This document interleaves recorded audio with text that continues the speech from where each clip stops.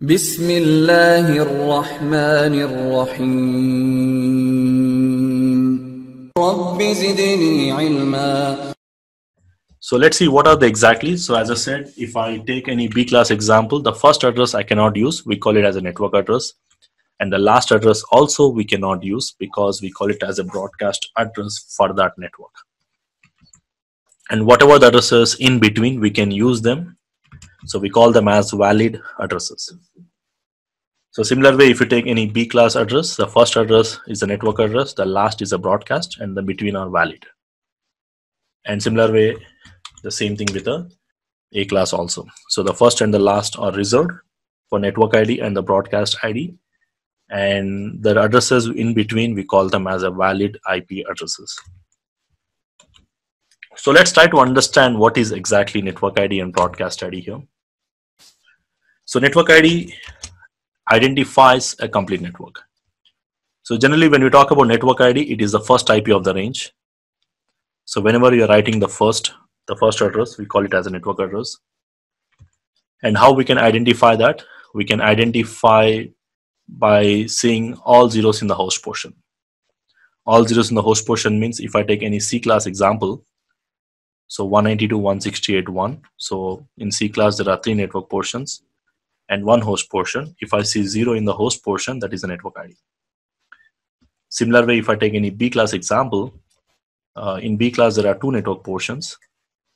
So if I say any address, let's say 172.10.0.0, now this is a network ID. Okay, so because there are 2 host portions and both are zeros. Because the first IP always starts with all zeros in the host portion, right? So similar way, if I take any A class example, in A class we have 1 network and 3 hosts. And if I see all zeros in the host portion, means that is a network address. So the first IP of the range. Now basically this address, we call it as a network address, and it is reserved for identifying the complete network. Which means, let's say this is my LAN and I'm assigning the IP to each and every device. Like for this device, I'm saying 192.168.1.10, 1.20, 1.30. And also I'm assigning some IP to my router as well, 1.1, let's say, the interface. Now these are individual host IPs, host IP addresses, or we can say the valid IP addresses. So the valid addresses you can use for any device in the network. But if I ask you, what is the network you're using here? What is the network you're using here? Because when we do routing concepts, we need to advertise our networks. We need to tell which network you're using in your LAN so that remote LAN can talk to each other, so that you can communicate with each other. So I'm not going to say that I'm using 1.10 here, 192.168.1.10 here, 192.168.1.20 here, 192.168.30 here, 192.168.1 here. So if you have hundreds of devices, how you are going to tell? So this complete subnet is identified with one address, that is the first address. So I'm going to simply say I'm using 192.168.1.0 subnet or the network. So this is a network ID. And this address cannot be assigned to any device in the network. So if you try to assign the network address, the device is not going to accept. If you want, you can try.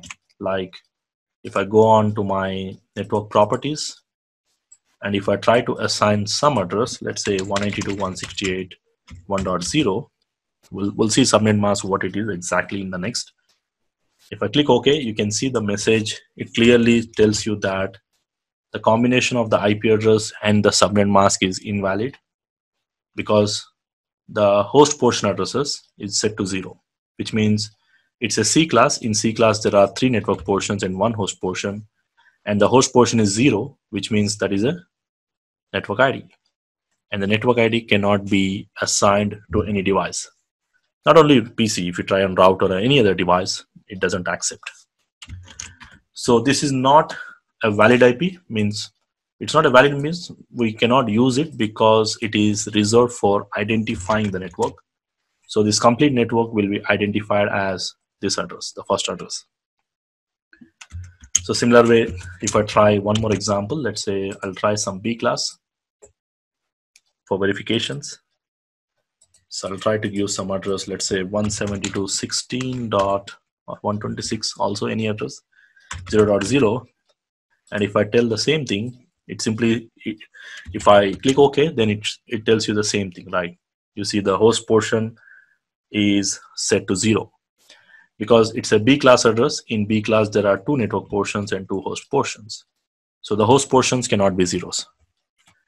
But remember one thing, if I write 1.0 or any 0, now this is a valid IP. So it is not a network ID, because if you see this address here, this one, it's a B class. In B class, there are 2 network and 2 host. Remember, don't think that wherever you see 0, that is network, wherever there is 255, that is broadcast. It's not like that. Remember, all zeros in the host portion. You should have all zeros in the host portion, then only it is a network ID. So here there are 2 host portions, there is a 1 here, there is no 0. If it is 0, 0, then it is a network ID. If it is 255, 255, then it is a broadcast ID. Okay, so this is a valid IP because this comes in between. If you see the address, it comes in between this range. If you take any B class example or A class example. Similar way, if I try any A class example, so let me type one address. Is it a valid IP or not? So this is a valid IP. Why? Because as per this example, this is A class. So in A class, there is 1 network portion and 3 host portions. So in order to be the network ID, this should be zeros, right? But this is not 0, there is a 1 here. So always remember all zeros in the host portion. So again, that will vary based on the class. If it is a C class, then make sure that the only first portion, let's say 192.168.1.0, that will be the network ID. And if it is a B class, then 2 portions should be zeros. Like there are 2 host. This is the host portion, so this should be 0. And in B class, there are 2 host portions. There should be 2 zeros. And if we are using any A class, then 3 should be zeros. 3 host portion, then based on this.